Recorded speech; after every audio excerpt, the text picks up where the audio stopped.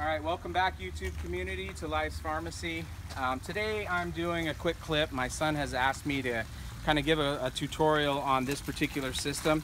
He has a system that they use out on their farm, and he wants to do some comparisons and be able to kind of record some of the differences. So I'm going to explain some of those. This system right here is the raised garden bed drain and flush system, and what that means is the water source is in the back. In this case it's a koi pond with the water feature, and we have a pump that's pumping water into this swirl filter. The water comes up and there's a standpipe inside, and then the heavy waste falls to the bottom, and then by gravity the water comes through the plumbing and it runs 24 hours a day, 7 days a week, filling this 30 cubic square foot garden bed. This garden bed acts as a filter, and what we're doing is we're controlling the water quality. When we first installed this system, the pH had an algae bloom in the pond, and the pH was 9. In 2 weeks, just over 2 weeks, we were able to drop that pH value from 9 to 7.4. At 7.4, I was then able to comfortably start growing the plants that you can see in this system right now. Now, one of the things is, as this constantly fills up with water, over here you'll take note of what's called a bell siphon.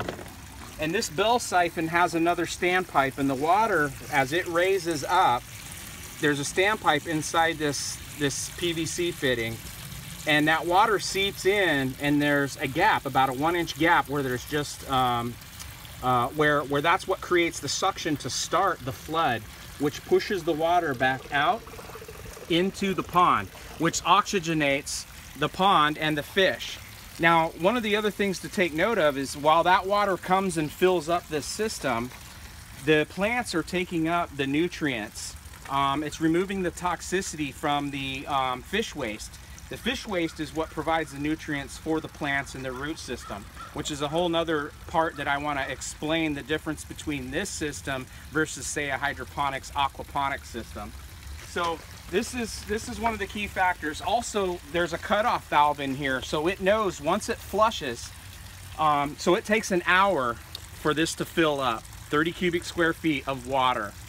It takes 3 minutes to flush it back out, and then the system starts again. So that's a key important factor between the difference between this system, my design, versus perhaps the one that my son's currently functioning in.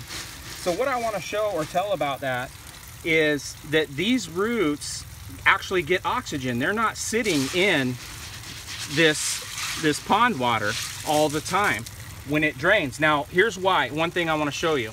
When you look at the root system in mine, you'll notice that the roots are really thick.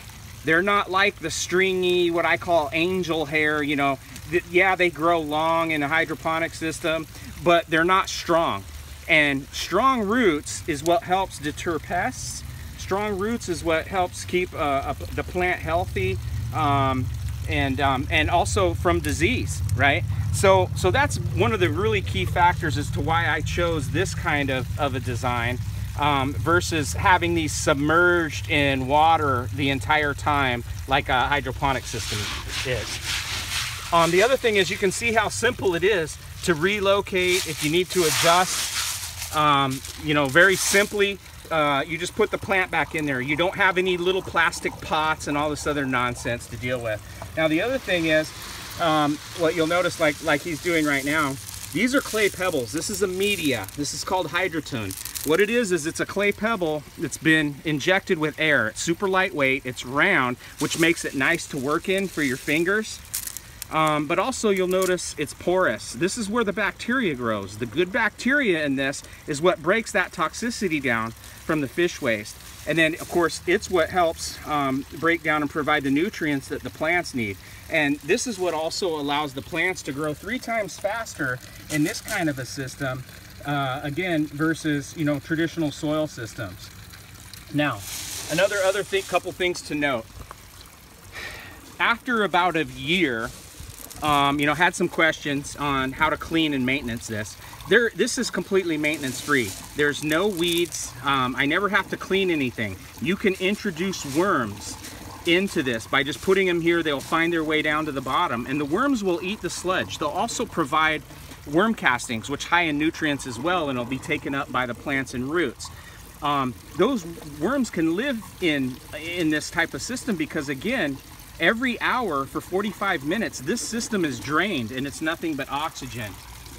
So they do have a short period of time where they're living in nothing but the water from the pond. But keep in mind, worms breathe through their skin. That's the way they can actually survive underwater. Okay, so that's one of the cleaning methods. Again, when it comes to maintenance, this system is maintenance free. Over here is what is called the swirl filter. Now what happens in cleaning that? Down on the bottom, you'll see there's that hose. It's got a nozzle.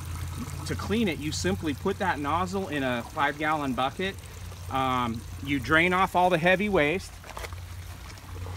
And then what happens is you use that for your compost tea.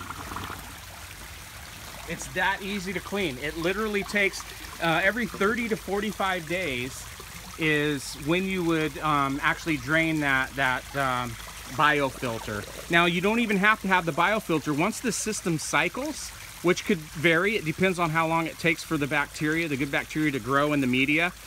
This system's about 3 weeks old, and we're at the heart of summer right now, so you know the heat helps create the bacteria and grows bacteria much faster in the heat versus, say, winter. So keep that in mind when you're waiting for your system to cycle.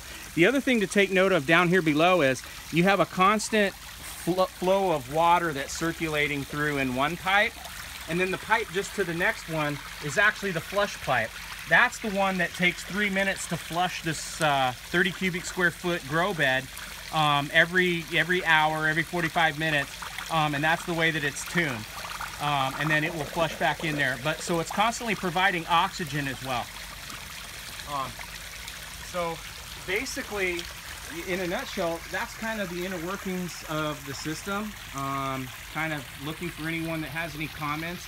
Again, you can tell I'm biased to this particular system versus, you know, say hydroponics or any of those other kind of aquaponic systems. And again, for two reasons. One, the plant roots get the oxygen that they need. Two, it's a very simple maintenance-free system. So anyway, there's some food for thought, and thanks for joining.